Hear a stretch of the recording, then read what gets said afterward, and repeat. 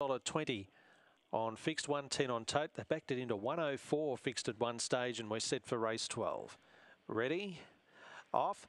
Barista Chick steps smartly. Underneath it, Why Not Gidgee away fast, but the favourite takes up the lead, gets away. I reckon it's all over. Running through to third now was Nixon Bale. Behind those greyhounds, Miss Angel Dial, also Parabellum, but it is all over. Barista Chick will corner 6 or 7 lengths clear. Nixon Bale runs on into second, but Barista Chick wins easily by about 6 or 7 lengths in the run home to Nixon Bale second over Why Not Gidgee, Parabellum and Miss Angel Die, and the race time is 19:48.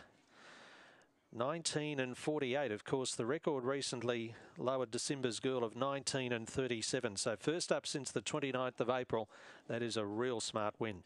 Barista Chick scores, and at 120 and money back on tote, gives Darrell Holmes a winner to round out the night. He had a couple of runners earlier on that were beaten, but Barista Chick does the right thing tonight to score here. 2 is second.